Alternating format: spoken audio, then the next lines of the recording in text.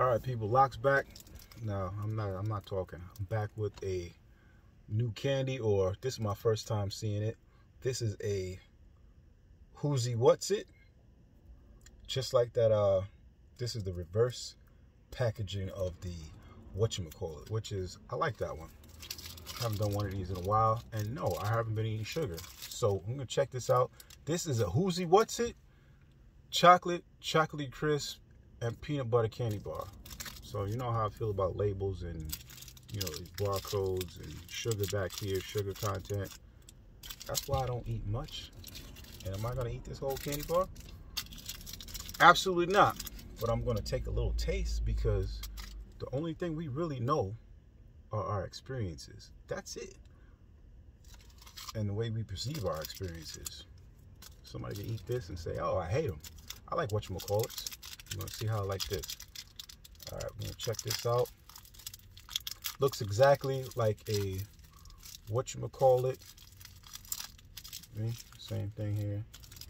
Chocolate. Yeah, chocolate crisp peanut butter.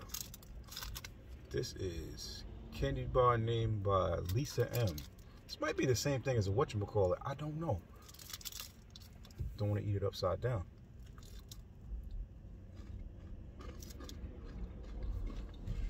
Now, a little different when you bite into it. This will focus.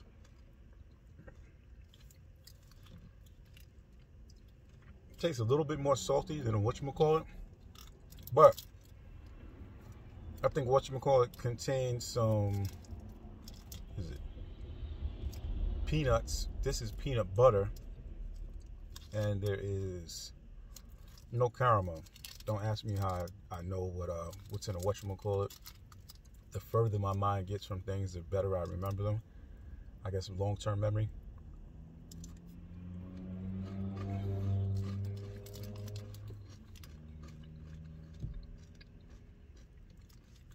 I have to say, it's pretty good.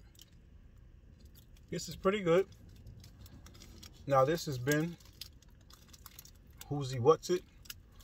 Maybe they renamed the whatchamacallit. Looks like it was kind of a contest. Candy bar named by Lisa M.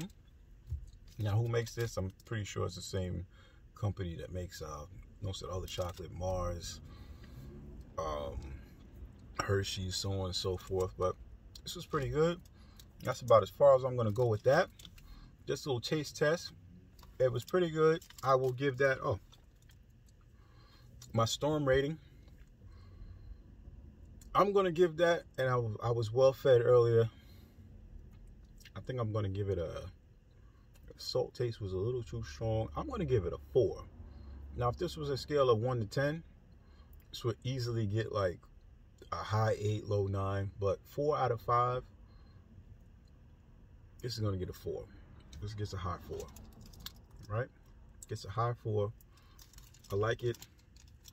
If you're into candy, chocolate, go check it out.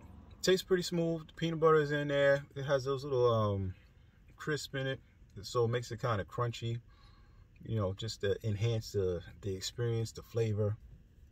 And if you got any requests or things that you haven't seen on this channel, if you watch me on Instagram, go check out my YouTube. If you're on YouTube, go check out my Instagram. Do a little bit of health, a little bit of fitness. You know, what's on my mind, things I figured out. I will never give you bad information. All right, people. Locks, I'm out of here. You'll see me, or I'll see you. You'll probably see me.